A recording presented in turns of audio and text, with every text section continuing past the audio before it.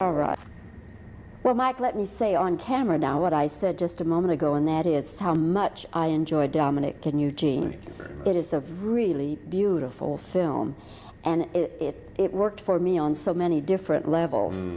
But I was very interested last night following the screening at the USA Film Festival when you talked about how the script had come to you when you were still doing MASH. Yes. So pick up that story for me. Sure. I got a letter from a young man, I think it was about 1979, and he said that he'd recently gotten out of the service. He had great desire to be a writer. He had no particular training, as I recall.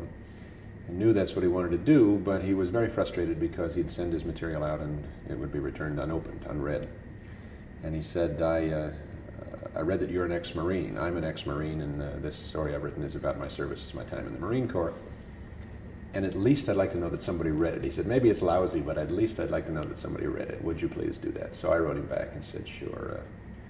I said, you'll have to be patient because it'll be a while. I've got a lot of things to read. But send it along. So he sent me this tome, and I kept it beside my chair for a long time on the set, and finally got around to reading it. And I thought it showed a lot of promise. It wasn't a story I wanted to do anything with, but he had a great ear for dialogue and a nice story sense. So I simply wrote him back and encouraged him and said, look, we need writers in this business. I encourage you to keep at it. You really obviously have the ability. And he thanked me voluminously, and then about 6 months later wrote me and said, remember me, I'm the guy you encouraged to write, here's another story, what do you think? And it was Dominic and Eugene. Was it in any sense at all for him autobiographical? Oh no. No, Danny told me that he, in his youth, had known of, as one does casually, a man who collected trash in the neighborhood who was retarded, was slow.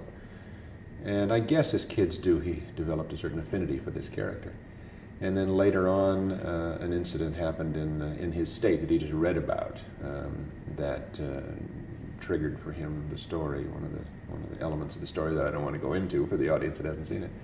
And he just put them together and in his head and crafted this wonderful, wonderful story. And what is that man's name? Danny Porfirio. He's the one that's credited as story by on the screen. Yes. What major changes from that first draft or that first screenplay that he presented, what major changes did you make? Actually, his story really dealt with the relationship between the two brothers. It really caught Nicky wonderfully, and that's what won my heart. It was really a matter of tailoring, fixing. There were some extraneous story elements that were unnecessary. And he had a whole anti-climax about a court case and all kinds of stuff that really was not relevant. But generally speaking, the story was there. Jennifer and Dominic and Eugene and the whole situation that develops was there. It just needed to be kind of condensed and refined and massaged a little bit. So that's and the structure had to be dealt with. So that's why we brought in the professional writers. In casting it now, as I looked at it, Mike, I just thought you could never improve on this casting. I agree. You just couldn't. But how did you know? Did you have some preconceived notions, or how did you know that these two men were right for the roles? You go on some level. I think you just trust your instincts. My sense of this picture has always been that there's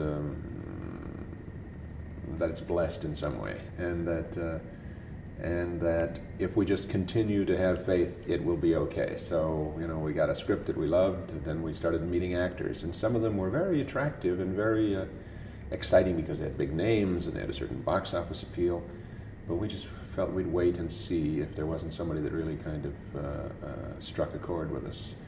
And Tom walked in the room and sat down, and it was all over as far as we were concerned. And then we sort of sharpened the intensity of our search for Eugene. And when Ray came in, the same thing happened. So it was just, I don't kind of know, without getting philosophical and personal, what to ascribe it to, but it's a great feeling to know that those things do happen, that this perfect combination is available out there. Weren't you a little surprised, though, that given the recent performances of these two actors, that they would be so perfect for your film? Because now Tom Hulse, we're all thinking about the giggling Mozart in Amadeus. Yes. Well, what I knew, excuse me, what I knew from Amadeus was that Tom was a wonderful actor, and I frankly wasn't. It was my partner's idea to see him. I couldn't quite see him as Nicky. But when he came in and sat down, there is this one. Tom is a terrifically talented man and very bright, but I think the single quality about him that was most arresting for me is his innocence. He's a wonderfully innocent young man, and that, of course, is exactly what we needed for Nicky. Ray, on the other hand, I didn't know. I didn't know his work. I just knew, I mean, he's very striking looking, and he's terrifically bright and very sweet. So he seemed to be Eugene. And it wasn't until after I met him and decided that he was the right guy that I saw his picture, Something Wild, and he scared the devil out of me. I thought, I had real second thoughts about that. I thought, wait a minute, this guy is a little too ferocious for me. But we had another meeting with him and talked, and he is every bit as sweet and thoughtful and genuine as he appears to be as Gino. In other words, his own personality is closer to Eugene. That's right. His own personality is much more like Gino than it is like, I guess Ray was the name of the character he played in Something Wild. But my God, he was volcanic in that movie, and it really was terrifying. My audience would hate me if I didn't mention MASH with you, if we didn't have some little talk about MASH. First of all, do you look back on those days as the best and happiest days of your career? Well, they were certainly some of the best and happiest days, not only of my career, but of my life. You know, that was just an extraordinary time to be able to do work of which I was proud, with people I loved, and have the response we had was really kind of incomparable. You know, the experience was kind of gigantic in a lot of ways. My kids grew up during that period of time, and we all shared, you know, many personal triumphs and tragedies during that period of time. So you become very close. And the fact that we were able to do that within the context of a show that was so good and said so much to so many people around the world and was received with the open-armed adoration that it is just something that's, you know, I guess one could decide to rest on one's laurels after that experience and feel totally fulfilled.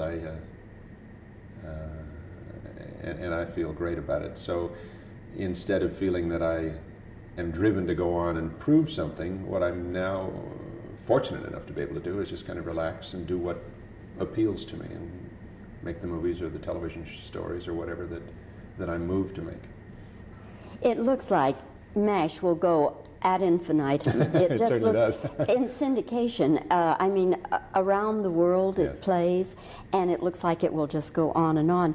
Could you possibly just live off the residuals of that? Not unless one chose to live on very meager means. You mean residuals are a myth?